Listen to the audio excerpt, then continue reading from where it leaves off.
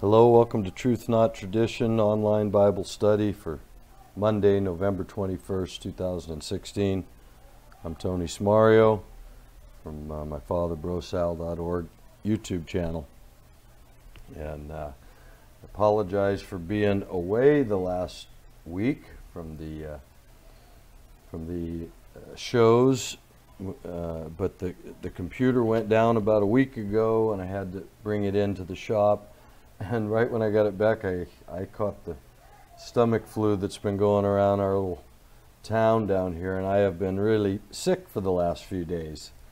And I'm just on the mend today, so I'll try and get back to our normal, regularly scheduled programming. But also, I thought the election, the mania going on around the election, demanded a little extra time put toward commenting on that, and I still believe that I hope at least the few people that are listening to me regularly are seeing a different picture of America and not being led by the propaganda that's bombarding people on all sides. If you check out one of our subscriptions there, Mr. Doom, it's a compilation of news stories from all over the world every day that someone's putting together that display, you know, the end time scenery that's going on in the world. And because it's so clear to us who have been watching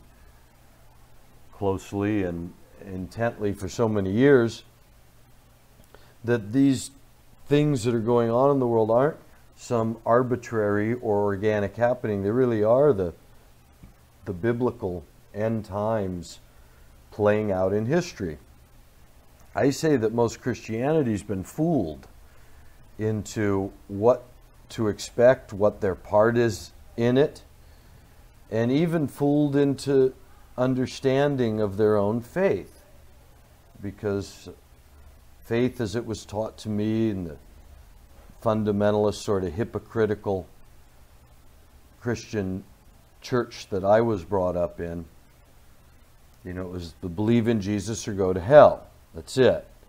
So that's what God created everybody for, was to send them to hell if they didn't find Jesus. And there's just, it's one of the most shallow understandings in the world, which is why it's been so heavily criticized in my life. And I say the reason the Bible study is very important right now is to get a grasp on what the Scripture really says, because I believe part of this end time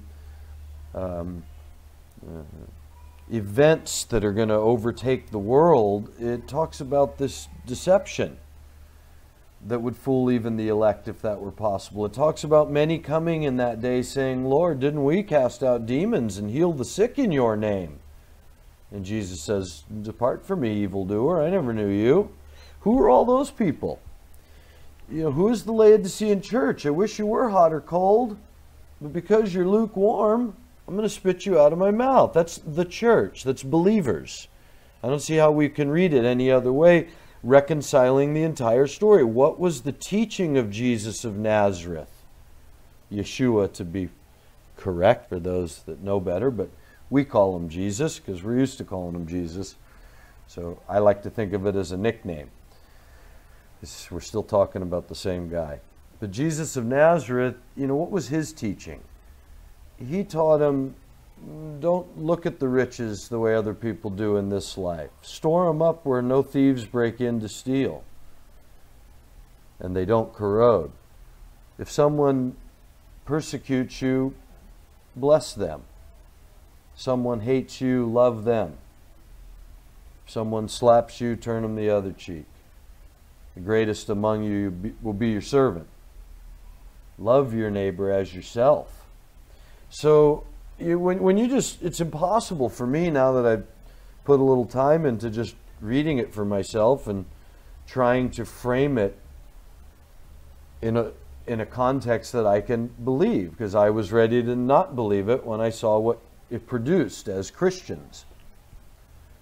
And so the prophecies have always been what hooked me. And it's interesting how Revelation states that the spirit of This deliverer is prophecy.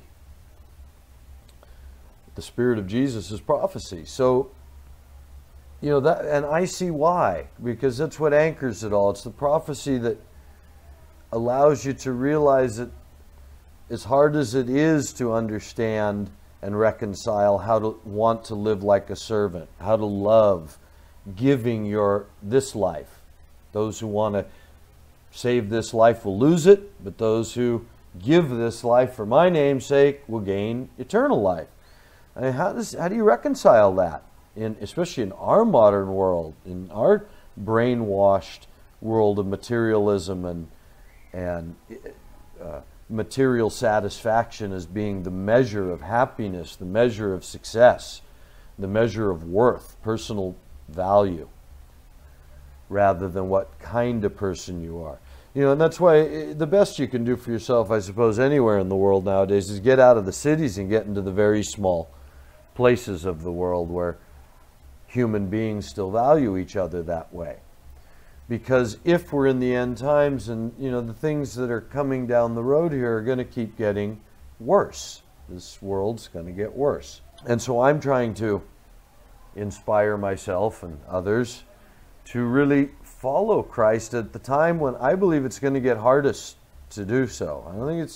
I think Christians who've sold themselves this Jesus saves, Jesus saves, Jesus saves, and they really don't reckon up the carrying the cross part of it. James is understanding that faith without works is dead. Jesus himself commanding us to love our neighbor as ourselves, commanding us to the idea of being a servant. I don't even know how to put it into words. It's such a difficult thing for my cultural heritage to imagine finding that to be the highest achievement of my humanity is to become a servant. But if you want to, look at the teachings and not the tradition, this is what the guy was trying to say. And what Christians believe is that God raised him from the dead to vindicate him, that he was right. He was the one. He was the one with God's Spirit. If you want to believe born of a virgin and all the miracles, as I do, simply because I don't see a reason not to believe them yet. I don't believe in the rapture anymore because I realize it looks like a fabrication to me, like the believe in Jesus, go to hell story. Don't believe in Jesus, go to hell. That's all looks like a fabrication to me. To create this sort of hypocritical Christian that can kill their neighbor instead of love their neighbor, that can hate their neighbor for their lifestyle or their choices instead of love their neighbor, as if they're in the Old Testament. But we're not in the Old Testament. Jesus said, I give you one command. All the law is summed up in this one. We're not here to live the Sabbath forever. It was never meant to be that way. We're not here to slaughter bulls forever. The high priest has already entered the temple and done the work. That's the point. And he says, follow me. Love your neighbor. Don't hang on to your possessions. Don't be like everybody else. Don't measure yourself the way the world measures themselves. That's the real measure of Christianity, I think, not so much the believe in Jesus. Now, am I contradicting that you're not saved? No, I'm not saying that. Jesus can save anyone he wants. And I think it's going to be a surprise to fundamentalist Christians how many people Jesus does save and how many of them are on a different part of the stick than they thought they were. So I just think we misunderstand what saving is when Paul said anyone who believes God raised him from the dead and confessed it with his mouth will be saved. Yeah, you won't be condemned. You'll be saved from all your sins. Will you not pay for them? Will you not see them? Will the whole world not see what a selfish, self-centered, un-Christ-like person you were while you ran around praising Jesus? Jesus did this for me. Jesus brought me here. Jesus told me this. Jesus wants this and Jesus wants that for me. When the only thing Jesus really asked you to do was to sacrifice this life for him. So, I think we all fall short on that and we're all going to feel it. And that's why we're all going to be tested in this end time period, and why I think the Bible study is important, to keep a grip on what the Scripture really says about a Jesus that really existed or might have existed versus a fabricated tradition that certainly is not true, can't be true. So a couple of weeks ago when I was preparing for the next Bible study, I was trying to figure out which book I was most interested to go through next. And of course I was drawn to all the potential prophetic books and trying to put interpretations into where we're at today.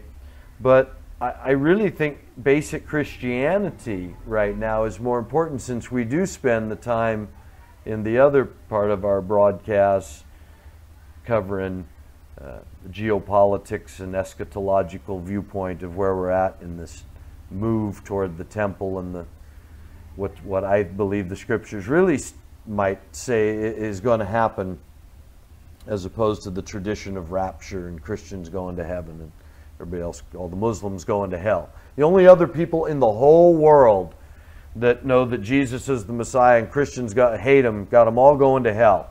I mean, of all the people in the world that deny God and everybody, I mean, I guess God just wants these few hypocritical, rich Christians in America. I mean, that's all he really wants out of the whole world. Everybody else is going to burn in hell forever. Even the Muslims who believe Jesus was the Messiah, they just don't believe he was God in the flesh. So I guess they're going to find out, the Jews are going to find out, and I say the Christians are going to find out all about their religion, all about their faith. And so that's what I do the Bible study for myself, to really try and reinforce, so that when that day comes, you know, I don't sound stupid. Well, but Jesus, I was casting out demons in your name, telling everybody how Jesus sent me here and Jesus did that for me.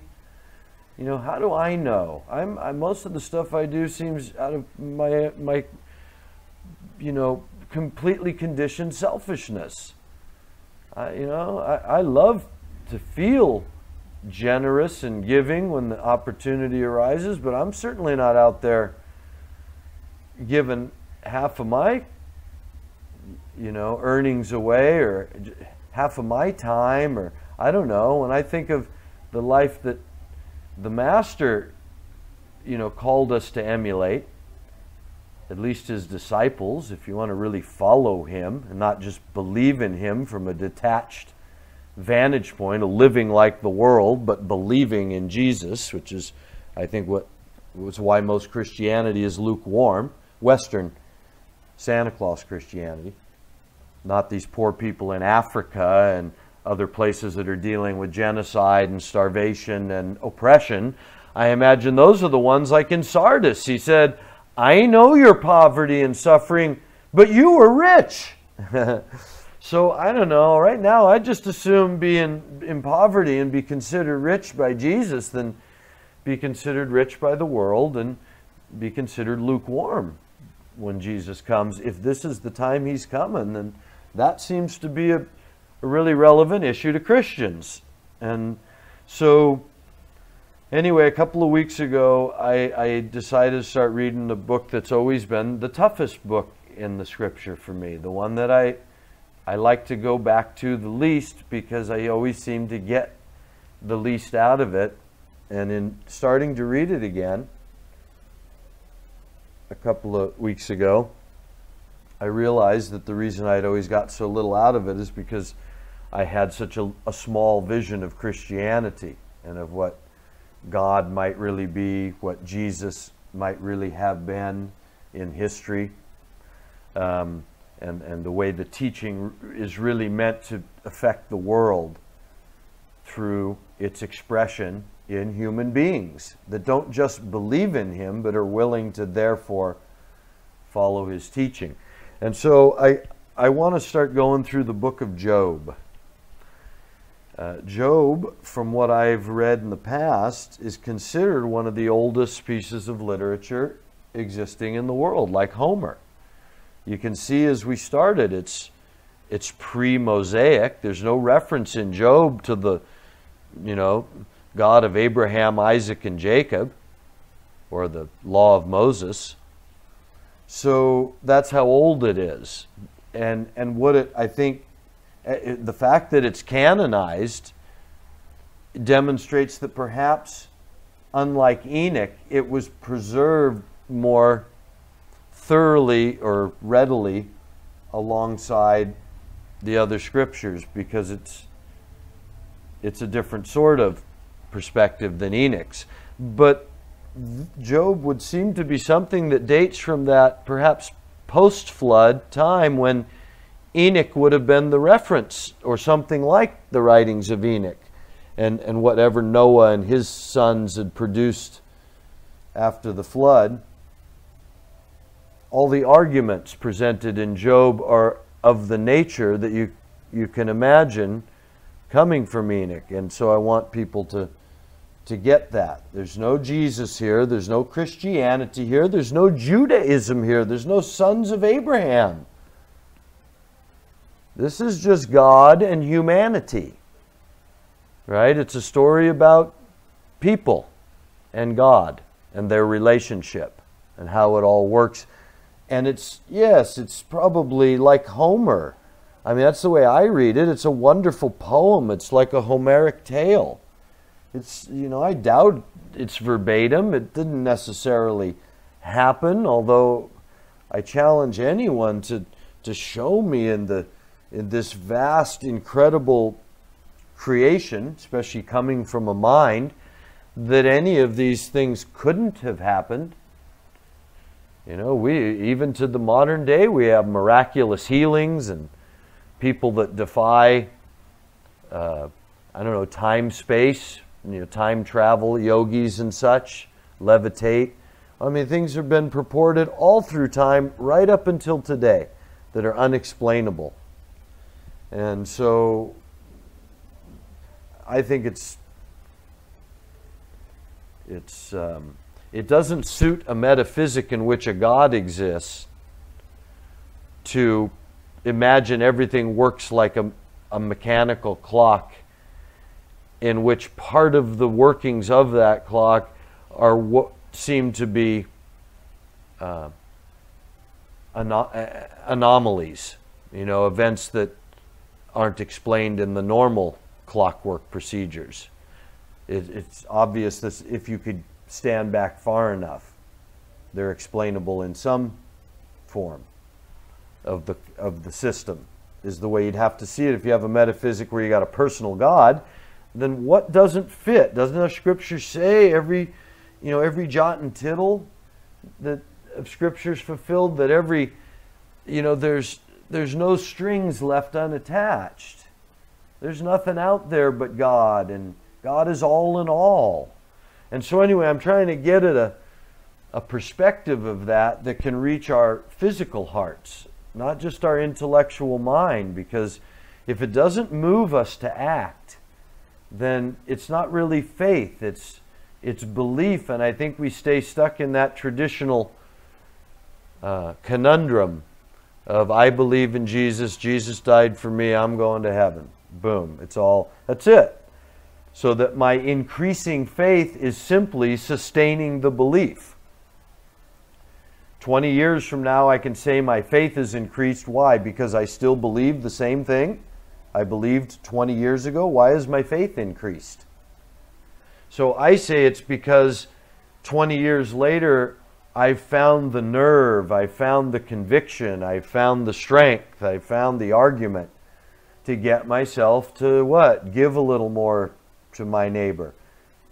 Give to everybody, essentially. Just be able to give of myself the way the Master gave of himself. That can be the only measure of faith in his eyes, the way I see the Scripture laying out. So I want to present that, and now I want to get into Job as just a way to analyze the book of Job in light of what we can ascertain from our New Testament teaching of what Jesus says, if you've seen me, you've seen the Father. Okay, so now let's go all the way back before any of these covenants are made, to when, again, if it's a Homeric tale, it's still about men. It's a story about man's relationship with God. Don't get caught up in the idea that whether he had all the boils on him or lost all his kids and recovered them.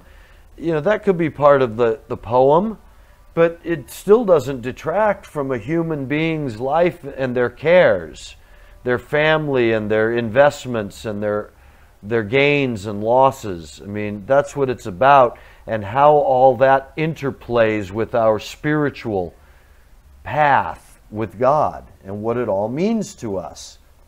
And I think that's the question we're all coming to again today.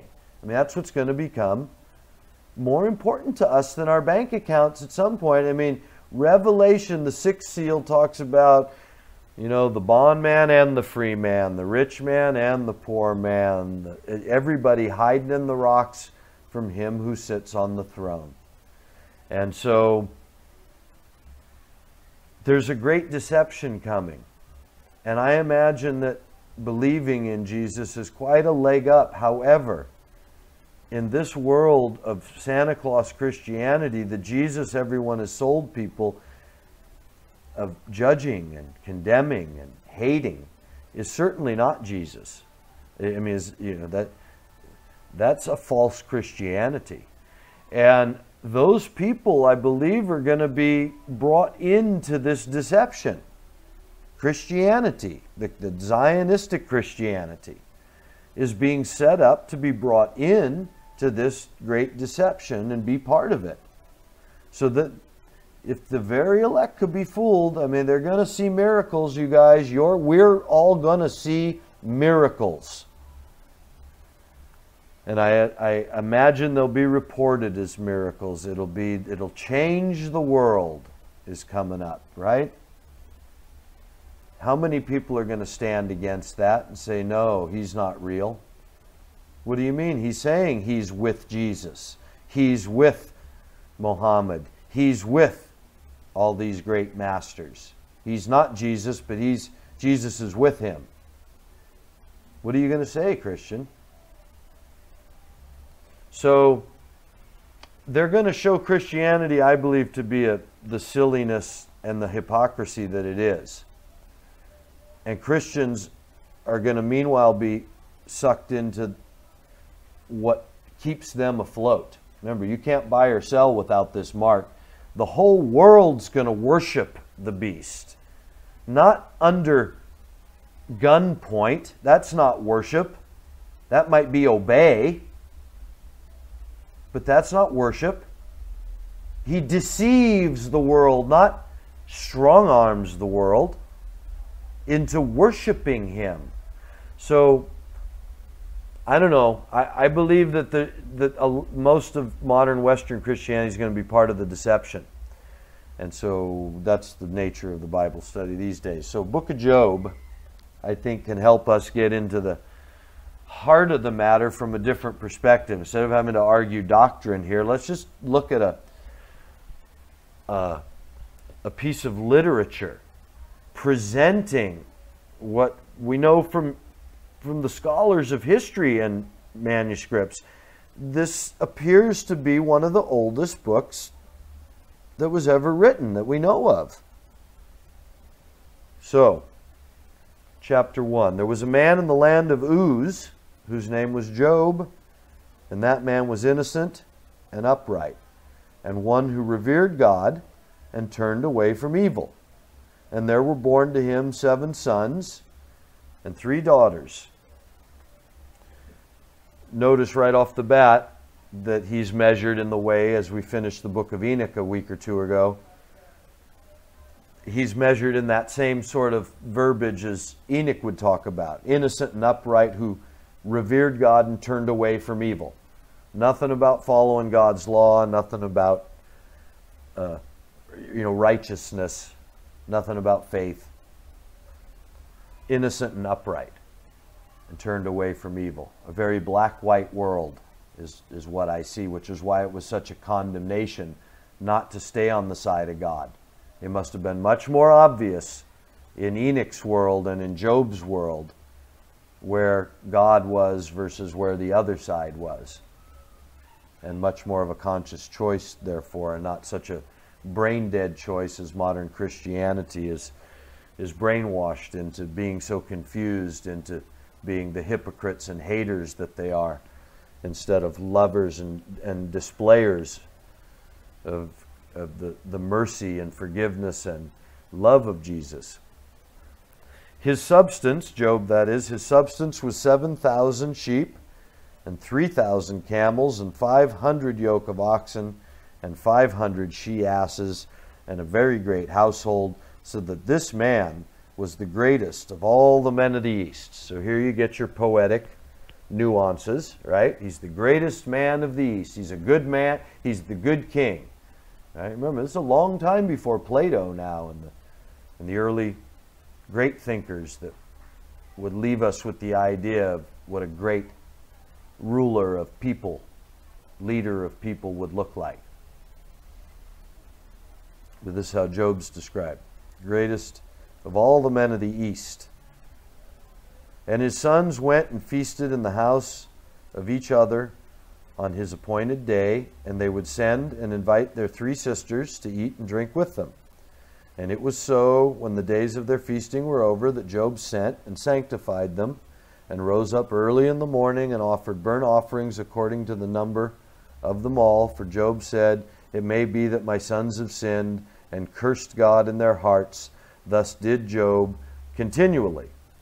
Now, so here we're introduced to burnt offerings, but nothing about right? There's no temple worship. This is long before the law required burnt offerings. This is something we don't know the origin, if this is reality. I don't see any reason it wouldn't be. But this was then codified into the temple eventually. But I don't recall in Enoch talking about burnt offerings. We have an altar in Enoch, altar usually of fire, right? Here we have offering burnt offerings for his kids, in case they've sinned. So is this something that comes out of Noah? Thus did Job continually. Now there was a day when the sons of God came to present themselves before the Lord, and Satan came also among them. And the Lord said to Satan, "Whence have you come?" Then Satan answered the Lord and said, "From going to and fro in the earth, and from walking on it." Let's quickly pause to notice there was a day when the sons of God came to present themselves before the Lord. Now, are these sons of God Enoch's sons of God that are the watchers? Right? These aren't men. These would be angelic beings, right? Now, there was a day when the sons of God came to present themselves before the Lord, and Satan came also among them. And the Lord said to Satan, "Whence have you come?" And Satan answered the Lord and said, "From going to and fro in the earth, and from walking on it." Then the Lord said to Satan, "Have you considered my servant Job, that there is none like him in the earth, an innocent, an upright man, one who reveres God and turns away from evil?" Right? It's got all the the verbiage of Homer, now that I consider it. The repeating of the lines for the effect. I mean, I can clearly see it as something of a poem. But imagine the scene now. What it puts in my mind, not whether these things actually took place and are being recorded as facts, but that whoever was recording this as a story was imagining that this was the sort of story a man would understand and relate to. So that this is, what you can see is the way men saw the world and saw God.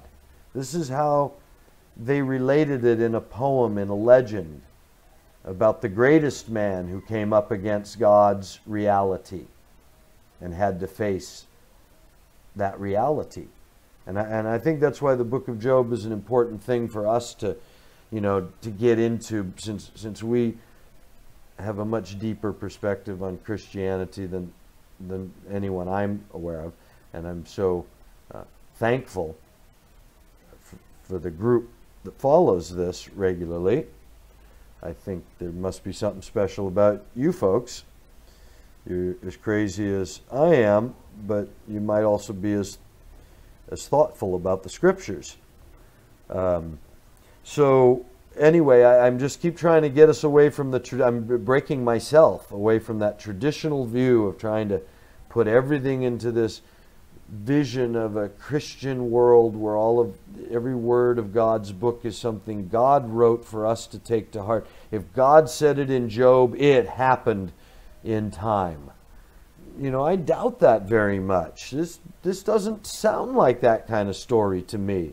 Why does it have to be that way to be effective to translate the nature of God to me? So anyway, that's what I'm going through in myself, and I don't know who else might be feeling that way, but I want to try and see it more as a lesson in the nature of God and the nature of the relationship of God to humanity. And since it's back before any religions that we're aware of, we can take religion out of the picture altogether and just look at it as a story. I mean, since it's included in our canonized Bible, then something about this story so illustrates the relationship of God to man in the view of the people who canonized it, that they included it where they didn't include, Second Esdras or some other books that seem, the Apocrypha, that seem to be more obvious. So anyway, I keep feeling these asides are necessary, but we'll get into the meat of the story here.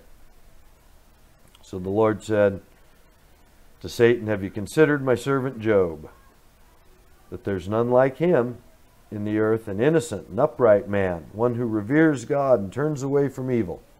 Then Satan answered the Lord and said, "Does Job revere God for nothing?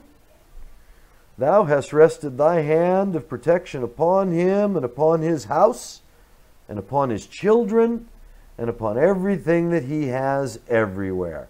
Thou hast blessed the work of his hands, and his substance is increased in the land. But put forth thy hand now, and destroy all that he has, and he will curse thee to thy face." Right? Materialist. He's accusing Job. Well, sure, how hard is it to be happy when you're George Soros? But take it all away, and you watch him tell you how much he reveres you. Does he revere God or does he revere money? Right? And the Lord said to Satan, "Behold, all that he has is in your power. Only upon himself you shall not put forth your hand." So Satan went out from the presence of the Lord. And there was a day when Job's sons and his daughters were eating and drinking wine in their oldest brother's house. And there came a messenger to Job and said to him, "The oxen were plowing and the asses feeding beside them, and robbers raided them and carried them away, and they have slain the servants with the edge of the sword, and only I have escaped to inform you." While he was yet speaking, there came another and said to him, "The fire of God is fallen from heaven and has burned up the sheep and the shepherds and consumed them, and I only have escaped to inform you." While he was yet speaking, there came another and said to him, "The Chaldeans divided themselves into 3 bands and raided the camels and carried them away and slew the servants with the edge of the sword, and I only have escaped to inform you." While he was yet speaking, there came another and said to him, "Your sons and your daughters were eating and drinking wine in their oldest brother's house, and behold, there came a great wind from the wilderness and smote the 4 corners of the house, and it fell upon the young men, and they are dead, and I only have escaped to inform you." So, I mean, if this doesn't sound like a poem to you, then you haven't read any good poems. This is so brilliant. It's such a beautiful, brings you right into the moment, doesn't it? God gave Satan the power, and Satan went right out. And next thing you know, Job hears about his whole world crashing down in a series of announcements. And only I have escaped to inform you. One of the ones that seemed interesting to me is the second one, the fire of God is fallen from heaven and has burned up the sheep and the shepherds and consumed them, and I only have escaped to inform you. Now, we know from the passage before it wasn't the fire of God at all. It was God gave everything over into Satan's hand. But I guess if you want to say fire is God's fire, and they all knew that, fire is from God. So if fire came down from heaven, it's God's fire. But did they not know Satan can bring fire down from heaven? Didn't Satan, therefore, in this case, bring fire down from heaven? I mean, isn't that what's being recorded in the poem here? I'm not, again, trying to cross the line into academic argument. I'm just pointing out that even in the narrative, it would seem Job's getting some false information where an act of God was not actually, we know like in a Hitchcockian way, that Job's being set up. The audience doesn't know what we know. Job's being set up. I mean, Job doesn't know what the audience knows. So Job's informed that he's lost everything. Then Job arose and rent his mantle and shaved his head and fell down upon the ground and worshipped. And he said, naked I came out of my mother's womb, and naked shall I return. The Lord gave, and the Lord has taken away. Blessed be the name of the Lord. In all these disasters, Job did not sin, nor did he blaspheme against the Lord. That's obviously our lesson plan in this poem. But notice, one of those famous sayings, the Lord gives and the Lord takes away, I mean, just happens to come from one of the oldest, pieces of literature in the world. And here it is, out of the mouth of this character Job, having lost everything. The Lord gives and the Lord takes away. So it, right off the bat, it presents me with a character association of someone that can have everything. And remember, the greatest man of the East, who are we going to compare him to? I compare him in the West to, say, George Soros or Bill Gates or somebody, right? Imagine one day being told you've lost everything and your kids. It's all gone. And what does he say? The Lord gives and the Lord takes away. So it's presenting us with the what's deemed at the time, obviously, the appropriate response to God in that way, to recognize, not to feel, hey, what about all my stuff? How could you do this? What did I do? That kind of thing. But now you're going to see how all these sort of arguments become the natural human course. And I think that's why the book of Job, as I started reading it again after many years, it started striking me much different as having a tremendous impact on basic Christianity and the understanding when coupled with the way Jesus represented the Spirit of God, to seeing where the humility to live the life of a servant, to live outside of the measure of the world. I believe Job is a tremendous insight into that. So, okay, that was the first chapter. Chapter 2, so designated, begins... So chapter 1 ends that in all these disasters, Job did not sin, nor did he blaspheme against the Lord. Again, there was a day when the sons of God came to present themselves before the Lord, and Satan came also among them to present himself before the Lord. And the Lord said to Satan, whence have you come? And Satan answered the Lord and said, from going to and fro in the earth and from walking on it. And the Lord said to Satan, have you considered my servant Job, that there is none like him in the earth, an innocent and upright man, one who reveres God and turns away from evil? He still holds fast to his integrity, although you provoked me against him to destroy him without cause. So now, isn't that an interesting way? You provoked me against him to destroy him without cause. That seems like either the poet, kind of messed up his his narrative there, or it's meant to be, I don't know what, confused? Didn't God say, the Lord said to Satan, behold, all that he has is in your power. Only upon himself you shall not put forth your hand. And now it says in the very, this isn't far along in the poem to be screwing it up at this point. Although you provoked me against him to destroy him without cause. So you can contemplate that, I suppose. I don't know what to make of that. It seems that an absolute contradiction, which makes it too obvious to be an accident in something so beautifully written. It keeps reminding me more and more of Homer in the way that it's written, where the lines are repeated and added to. And so he still holds fast to his integrity, although you provoked me against him to destroy him without cause. And Satan answered the Lord. It almost, to me, it says that, okay, even when God gives someone over into Satan's hand, it's still God's world. It's all still got to be, he's got to allow it. So in that way, God takes ultimate responsibility for everything. You provoked me to allow him to be destroyed is the same as you provoked me to destroy him, since I'm all in all. It's the only way I can reconcile it in this moment. And Satan answered the Lord and said, skin for skin, all that a man has he will give for his life to save it.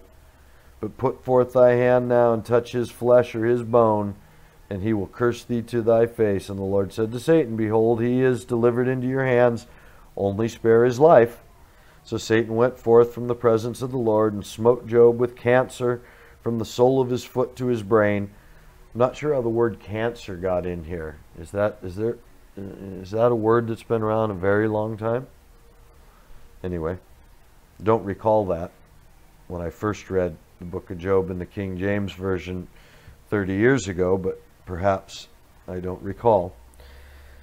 Smote Job with cancer from the sole of his foot to his brain, and he took a potsherd to scrape himself with it, and he sat down upon ashes. Then his wife said to him, do you still hold fast your integrity? Curse God and die. Nice lady. That's the kind of encouragement you want after a lifetime of holding fast, huh? Let that be a lesson to us all, to be a different kind of encouragement for our spouses. Do you still hold fast to your integrity? Curse God and die. But he said to her, you speak as one of the foolish women speaks. We have indeed received God's blessings. Now shall we not also receive his afflictions? In all these misfortunes, Job did not sin, nor did he blaspheme against God with his lips. Now when Job's 3 friends heard of all his misfortune that had come upon him, they set a time of meeting and came to him, every one from his own place. Eliphaz the Temanite, Bildad the Shuhite, and Zophar the Naamathite. For they had made an appointment together to console and comfort him. When they lifted up their eyes from afar, they did not recognize him, and they lifted up their voices and wept. And they rent every one his mantle, and threw dust upon their heads toward the heavens. So they sat down with him upon the ground 7 days and 7 nights, and none spoke a word to him, for they saw that his affliction was very great. Interesting just in what's presented as what it means to see an old friend in pain. You not only rent your clothes and throw dust on your head, you sit down with them for a week without moving, without talking. I love it. Again, it just take you back to humanity. It reminds me of the Christianity that tells you, your faith's not strong enough. If your faith was strong enough, you could be healed. If your faith was strong enough, God would give you, money. Those are the kind of people I basically grew up with, and just the most backstabbing, lying, sort of underhanded kind of people. So that can't be what proper faith and proper life produces. And so, as I say, that's why for me, I was at a point where, why should I believe in Christianity? When I look at Christians, I don't want to be one of them hypocrites, and I don't believe there's any possibility that if there is a God, that's what, when Jesus said, "You've seen me, you've seen the Father." Well, I don't think you're seeing anything like Jesus when you see modern Christianity. I think you're seeing the Laodicean church that have a lot of beautiful stories about self-sacrifice. They have the story of the Master himself, and they've got they're happy to play it out in movies like Mel Gibson's The Passion. Show us this man dying for you. But so if you don't have enough faith, it never does rest on the fact that we're all supposed to be giving up this life for the next one. We're all supposed to be looking after each other to the point that there are no needy among us. I mean, that's the sign of a healthy Christian church. So the hypocrisy, and you see, what did Jesus accuse the Pharisees of? Hypocrites. That's what most of it came down to. When I read the New Testament record of what is claimed to have been said by Jesus, he calls the Pharisees on being money-loving, highfalutin hypocrites, right? For the most part, fakes, white on the outside like sepulchres on the hill, but full of death and corruption on the inside. So anyhow, that's back to Job and the three friends argument, and what we're trying to get at is, the real spirit of faith. What's making Job react? The greatest man of the East lost everything and just says, that's okay. And his wife just tells him, why don't you curse God and die already? Now you're sick. Obviously this God you've been following hasn't been taking care of you. Must have been your own smarts that got you all them camels and all those sheep.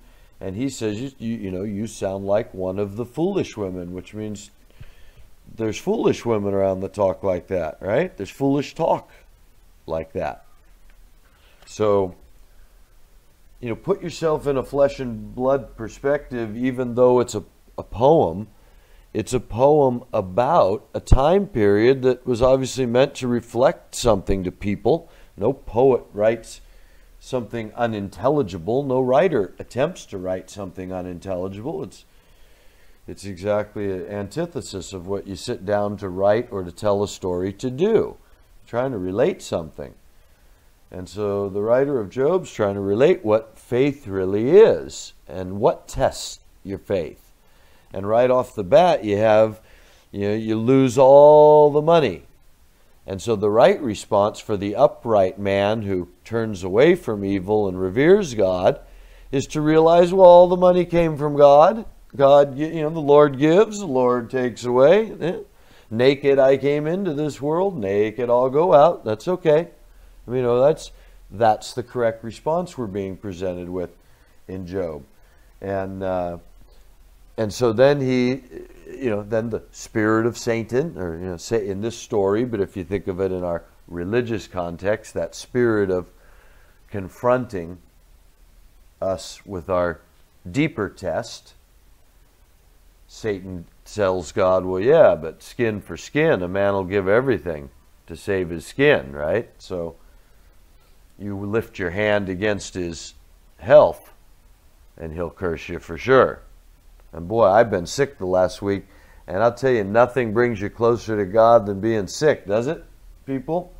When you realize you your any joy you have, any capacity to spend that money we hoard, and all our stuff we keep from the people that need it.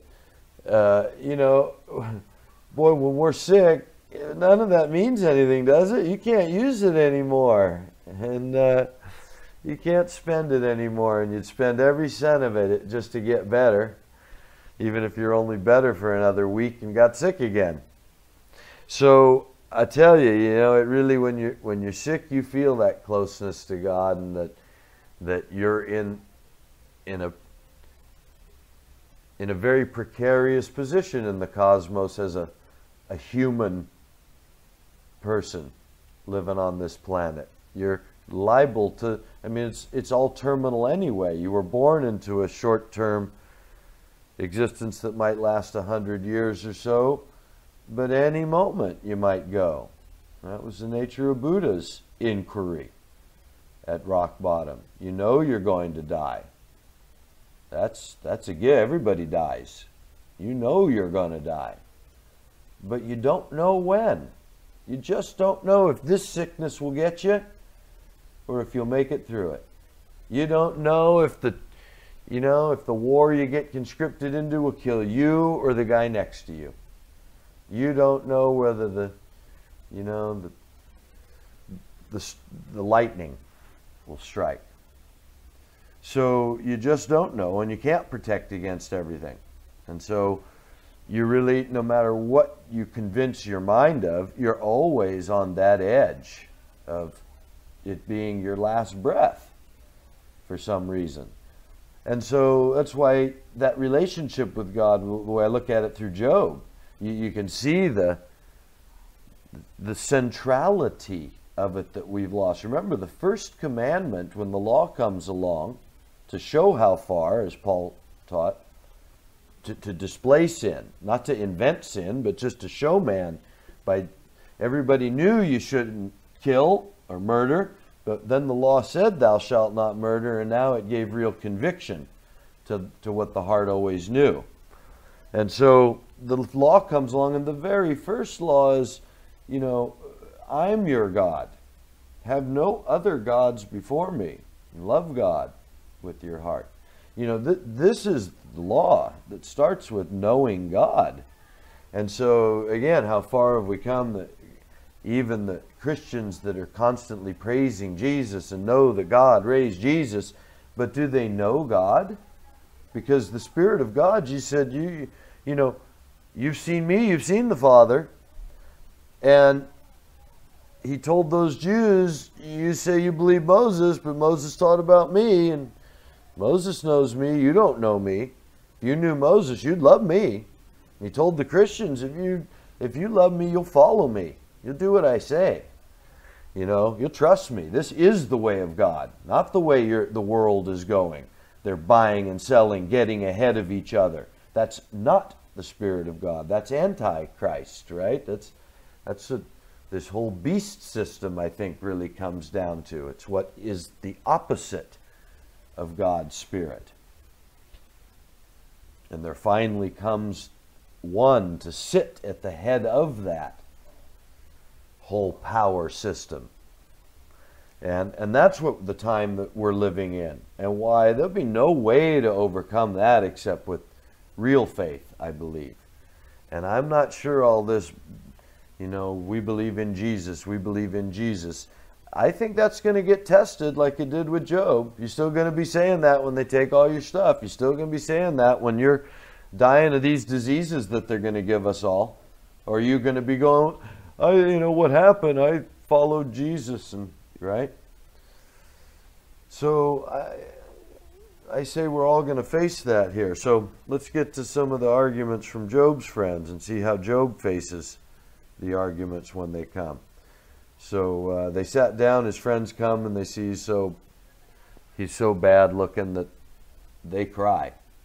They weep, and then they sit. They everyone rents his own mantle, and I haven't looked that up to see what It must be part of your clothes. That's what they used to do. You tear your robe, right? So that's what I'm thinking it is.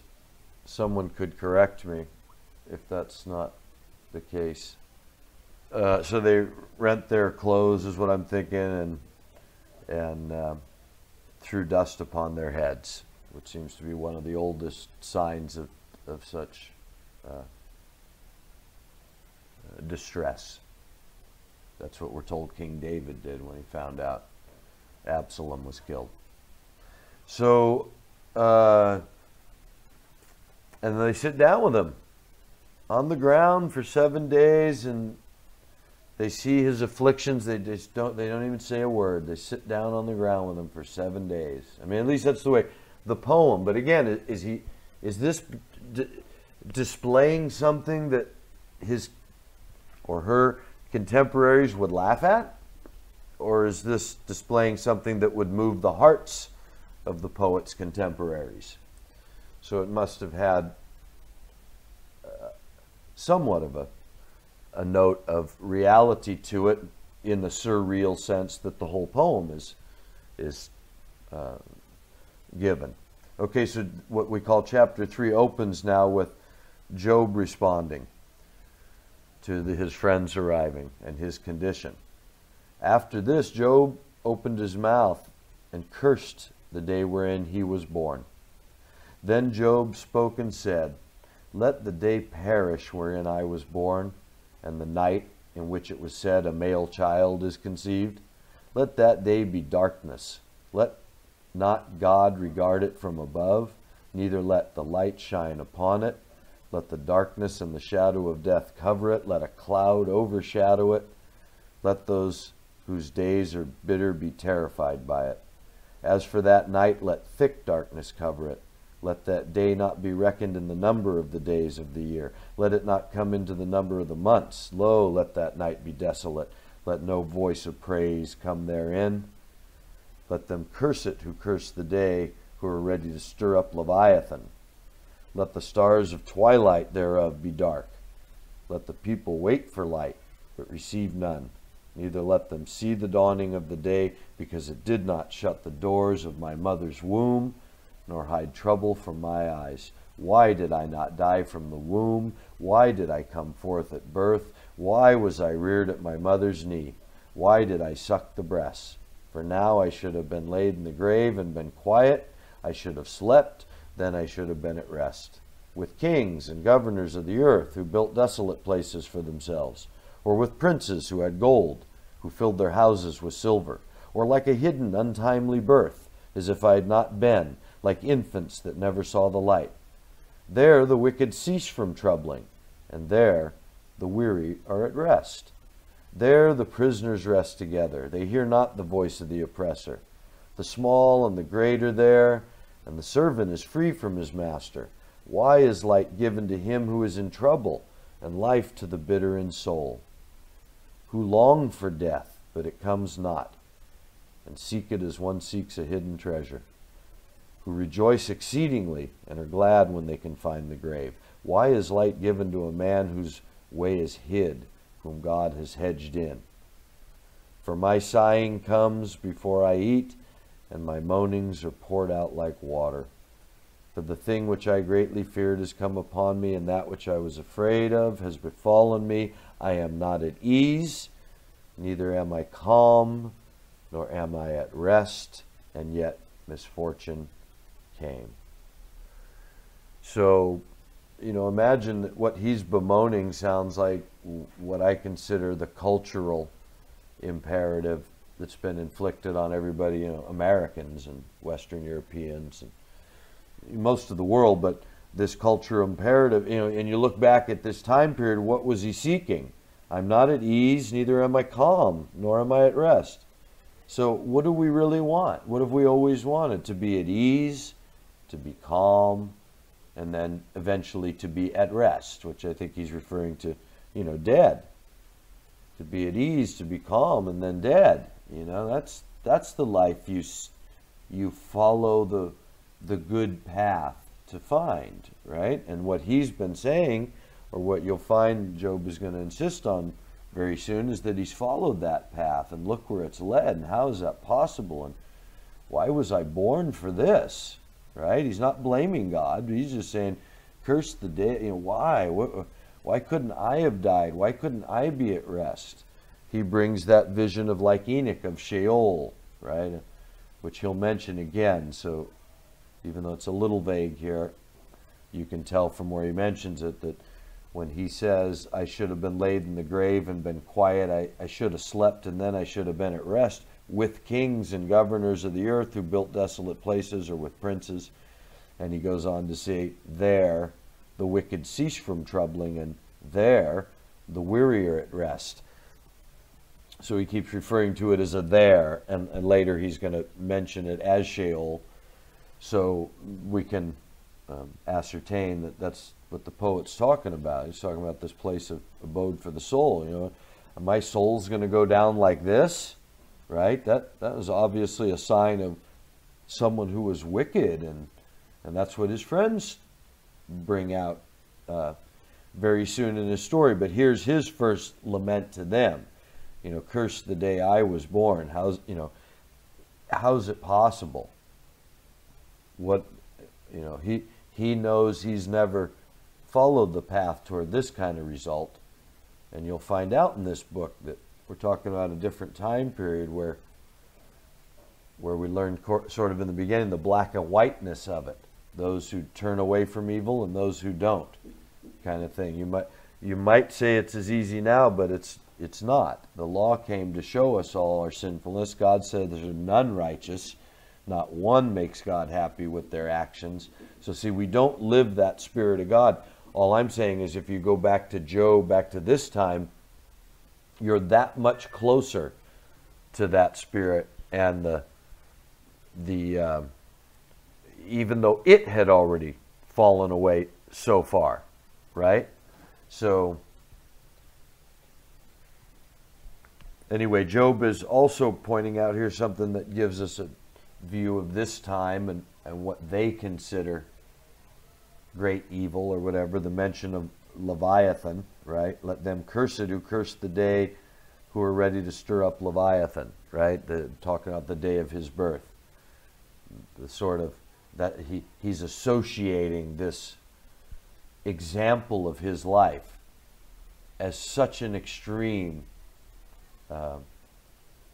curse, right? The greatest curse of all, this Leviathan. This is the great evil in old ancient writings, as far as I understand. It represented that great darkness or dark force, dark power. So anyway, chapter 3 is his lament about the day of, you know, why did it have to be this way for me? I'm sure we can all, I can certainly grasp that. I had my moments the last few days when I wonder, you know, is this the great sickness? Is this, you know, is this the way that these things happen? How do I know I'm going to get better? Whose hands am I in? And how does that happen? And so I think we can all feel for this character here who's, you know, why'd I have to be born for this? What I'm trying to reflect on is the historical significance in the, it's not just that he's lost his goods and his health, as you'll find out in the argument. It's the way in which it's all come upon him is a complete, it's as if you were told that you had to sin to be close to God. You may know that's not possible, and I've never, you know, I would never feel that way. I'd never do that. And yet this is what suddenly you're confronting here. And that's a terrible example, but what I suppose I want to say is Job's confronting true faith in this, and it's going to be tested by his friends. And the reason I'm taking a minute here, and I think it's so important, is because the test isn't what we would consider a test. The arguments aren't the way we would argue it. That's why you got to get your mind around this historical perspective of when things were much more black and white. When Job, being an upright man who turns away from evil and reveres God, expects to live a long, healthy, blessed life like he was living. Even though he acknowledges the Lord takes away, he still doesn't get it. He hasn't done anything to deserve that treatment, because the whole way everything works in this time of Job's time is that those who follow the Lord get blessed and those who don't get cursed. At least this is the way the poem is going to display to the people the consciousness now of the friends, which is, your basic humanity around you in the way of this poem. So he finally laments that he's not at ease, and he's not calm, and he's not at rest, and yet misfortune came. Then Eliphaz the Temanite answered and said, "If I venture to speak with you, will you be wearied? But who can restrain himself from speaking with you?" Right? He's acknowledging, you look so tired, I feel like I have to say something, but I'm not sure if you can take it. "Behold, you have instructed many." This is now Eliphaz talking to Job. "Behold, you have instructed many, and you have strengthened the weak hands. Your words have upheld the weak. You've strengthened the feeble knees. But now, because misfortune has come upon you, and you are weary, it touches you, and you are terrified. Behold, your fear is to be blamed, and your trust in the integrity of your way. Remember, I pray you, who ever perished being innocent, or where were the upright ever put to shame? As I have seen, those who plow iniquity and sow trouble reap the same. By the breath of God they perish, and by the blast of his anger they are consumed. The roaring of the lion and the voice of the young lion are silenced, and the teeth of the lions are broken. The lion perishes for the lack of prey, and the whelps of the lioness are scattered. Now a thing was secretly brought to me, and my ear received a little of it. In silence, in a night vision, when deep sleep falls on men, fear came upon me, and trembling, which made all my bones to shake. Then a spirit passed before my face. The hair of my flesh stood up. Then I arose, but I could not discern its meaning. There was no form before my eyes, but I heard a gentle voice saying, "Shall mortal man be declared more righteous than God? Shall he be more pure than his Maker? Behold, he put no trust in his servants, and his messengers he struck with amazement. Even those who dwell in decorated houses of clay, whose foundation is in the dust, shall be humbled before the thick darkness. They shall be afflicted from morning to evening, that they may not dwell forever. Yeah, they shall perish. Behold, their possessions are taken away from them, and the rest of them shall die without wisdom." So he's pointing out that nobody's going to be that good, right? In the end of his argument. We'll get back to the beginning in a moment, but the end seems to be that in his dream, shall mortal man be declared more righteous than God? Shall he be more pure than his Maker? Behold, he put no trust in his servants. God, I think, talking about. God put no trust in his servants. And his messengers he struck with amazement. Even those who dwell in decorated houses of clay, which must be the rich in those days, right? Those who dwell in the big houses with the Ferraris out front, whose foundation is in the dust, shall be humbled before the thick darkness. In other words, nobody's getting away with outdoing God. God's going to lay everybody low. That seems to be Eliphaz's dream answer. But now in the beginning, he says, he definitely makes the point, which I was trying to set us up for with that long and arduous, boring interlude about the history of it. Because you can see that this isn't the way we feel today. Who's ever... remember, I pray you, whoever perished being innocent. Well, hell, that's what do you mean? Who didn't, all the Holocaust, all the genocides, all the Native Americans, all the, the poor people of Syria today. What do you mean? Whoever perished being innocent. Everybody. So his argument obviously is meant to say something to the people of his time. That's how long ago we're talking. When to them, people having this sort of calamity happen to them, that comes from God, according to Eliphaz, right? As I have seen, this is Eliphaz speaking, as I have seen, those who plow iniquity and sow trouble reap the same. By the breath of God they perish, and by the blast of his anger they are consumed. The roaring of the lion and the voice of the young lion are silenced, and the teeth of the lions are broken. Meaning, lions are not. God will silence you. So he's accusing him of having sown some sort of trouble. He's plowed some sort of iniquity. I mean, there's no other answer for it. And then his dream confirms that, come on now. God's bringing you low. Who's going to be good like God? Who's going to live it to the end without being brought low? Even the people dwell in decorated houses of clay. Be humbled before the thick darkness. They shall be afflicted from morning to evening, that they may not dwell forever. Yeah, they shall perish. Right? Yeah, nobody's living forever. No matter how good you are. It's that goodness doesn't go on forever and ever.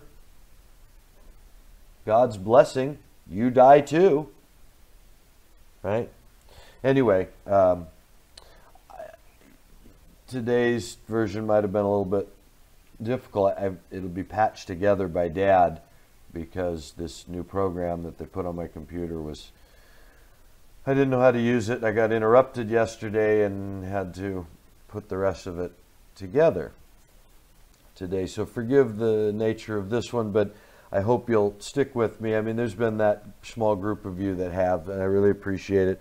Job, I think there's a lot of fun stuff to get out of here, a lot of really meaningful research to do as a Christian, if you're going to look at it that way. And so I just want to reflect again on the days we're living in, and the importance these days is really a job and a career. I mean, I've had dreams for a long time. I've been trying to build things for the surf industry. I've designed a lot of things that I dream about making, but more and more I am less and less inclined to feel that that's what's important. I mean, getting into the market right now, are you kidding? Does that make any sense? That doesn't make any sense. I feel we're very fortunate that the whole electronic world is still up. And I know that God will do whatever he needs to do to get this word to whoever needs to hear it. But I wonder if the lights went out tomorrow, you 30 people or whatever that listen every week, you're the only ones in the world that sort of see Christianity in any light that I've found. Most of the rest of the world only sees the light of false Christianity being false, but they don't see true Christianity being relevant at all. And the way that Jesus had told the disciples that they were going to display that to the world was by being servants and giving of this life. And that if the people could see that and believe it and put that into action, the whole world would know that he was the Messiah. You just know. Everybody's following this Jesus guy, and the result is there's just no needy, there's just no war, there's just no hate. Everybody's just giving even unto their life for this. I mean, you couldn't stop something like that. And I think that's going to be part of whatever this millennial kingdom, this next phase in which, the Messiah himself rules the world. It's an opportunity to live in a creation like that. And that's the brilliant part about being a Christian, I believe, is not, the burden of being a Christian is almost impossible to carry for me. I can hardly face the idea of what it would mean if Jesus came to town and I had to just jump in behind his followers and follow him, sell everything I have and give it to the people that are hungry. What do I need? A closet full of clothes to choose from, several pair of shoes to choose from, and several surfboards to surf with. Why is that all such a, the defining things about my life is mostly my capacity to engage my surroundings and my culture. And it's been a fixed measure for me that would be determined by how much buying capacity, how much stuff I had, the quality of the stuff I have. You know, and if Jesus came to town, would he care? Oh, I see you got an extra surfboard, you know? Why don't you give that to somebody? Oh, I see you got a drawer full of shirts. Did you know how many people in your town don't have one single shirt? You know, that's all I can say him saying to me if we met tomorrow on the street here. You know, nice to meet you. God, you got a lot of stuff, you know? Don't you know how many people don't have anything? Is that the way you think? Is that, you know, are you following me? So I just say, if we're in the end times, you're expecting Jesus to return, what do you want him to see you doing? You know, that's so anyway, the Bible study right now, I really want to focus on the whole basic Christian, you know, what does it mean? What are we trying to achieve being a Christian? You just want to be saved? And you know, I say you're playing a dangerous game. He says the lukewarm Christians will be spit out of his mouth. I don't think that means unsaving, but it doesn't sound good. It doesn't sound like what we've all been, you know, trying to achieve all these years. So anyway, I just want to keep attempting that encouragement. And I think if you'll stick with Job here in the next few weeks, there's a lot to glean out of it. It's a very interesting study. So thanks for being here. Keep loving your neighbor. I hope that we're inspiring that in you. Please subscribe to BroSal and share us with your friends, and maybe send them some of our shorter things like the Santa Claus Christianity we did to be kind of an advertiser of what false Christianity is. You know, share that with Christians, you know, see what they say. I don't know, it's up to each of us. Like Dad said when he started the ministry years ago, it's one light at a time. We each are our own little light that is burning inside us, and we're sharing that light, you know, one light, you know, lighting up the world one light at a time. So that's all we can do, except to follow the Master. That's what we really need to try and do. I mean, you know, go give some clothes to somebody. Go give some food to somebody. Go send some money to somebody. You know, and do it with love in your heart, because you know, man, money, that's so much better out of your hands and into the hands of someone else. Then it's their responsibility to love with it. If you're loving with it, man, you're right with God. And if God's coming quickly, and where else do you want to be? So we'll talk to you next week. Thanks for being here. God bless.